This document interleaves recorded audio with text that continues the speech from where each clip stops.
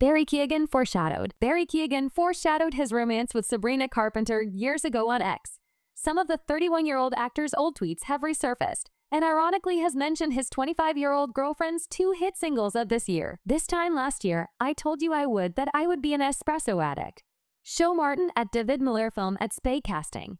The Saltburn actor noted as he posed with an almost finished cup of coffee. In another tweet he shared in 2013, "Can someone please lend me The Sopranos?" Fans quickly made note of the reference to her song titles, which led for the tweets to gain attention in present day. The two were romantically linked in 2023, after they had both recently split from their partners at the time.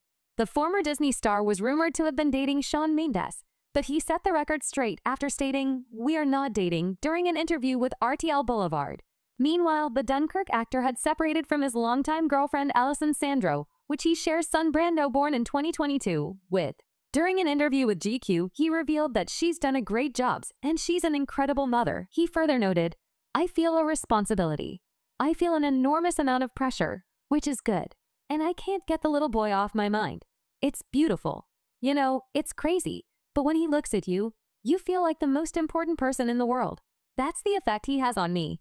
Since finding one another, Barry has starred in Sabrina's most recent hit single, Please, where the two kind of take on the roles similar to Bonnie and Clyde. She also hinted at him during her 2024 Coachella performance, where she changed her lyrics to "Made his knees so weak he had to spread mine" / "He's drinking my bathwater like it's red wine" / "Coachella, see you back here when I headline," as he watched her from the crowd. This verse refers to the scene in Saltburn where he drinks bathtub water.